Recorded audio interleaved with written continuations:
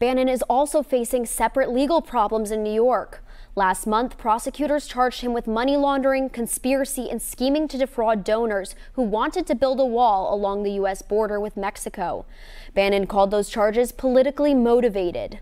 We are 13 days away from Election Day, and voters nationwide are hearing from candidates trying to get your support. The results are in for Rhode Island's gubernatorial primary election. The Democratic nomination belongs to Dan McKee, but was not won without a fight. In the last couple of weeks, we saw the gloves come off as candidates sought to secure a nomination. Police say an assault occurred tonight at a park in North Attleboro where one was left injured during a fight. Now, police are searching for 2 suspects.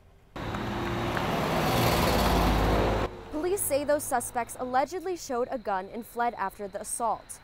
The Massachusetts State Police Air Wing assisted in the search for the suspects along with canines and officers on the ground. Police say there is no current threat to the public. Reporting from North Attleboro, I'm Jessica Costantino. Police say the 13-year-old was hit crossing Dyer Ave by a tire. Today, orange markers can still be seen where it all happened. The Hope Street bike lane has been cause for debate over the past couple of weeks. As you can see here behind me, people are voicing their opinions on the trial trail. Local business owner Asher Schofield, owner of Frog and Toad on Hope Street, was seen using the bike lane today, stopping to share his thoughts.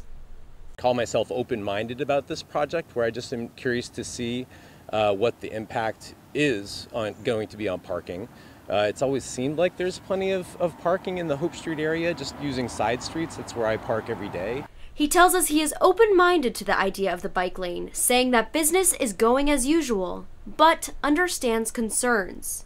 Well, I think it's fair to look at an issue from all angles, and I certainly share concerns with all business owners. They're valid, but I also want to have the view on this project of a cyclist, even though I'm not a very good one. An analysis says inflation is forcing consumers to spend hundreds of additional dollars each month.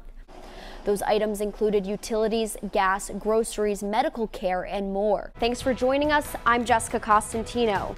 The First Lady will be landing at TF Green, then heading to Providence. She'll also be spending some time with local politicians. Former Trump aide Steve Bannon received his punishment today for failing to cooperate with Congressional Committee investigating the January 6th Capitol attack. 12 News reporter Skylar Henry has the latest from Capitol Hill. 12 News reporter Alexandra Leslie begins our coverage live from Warwick.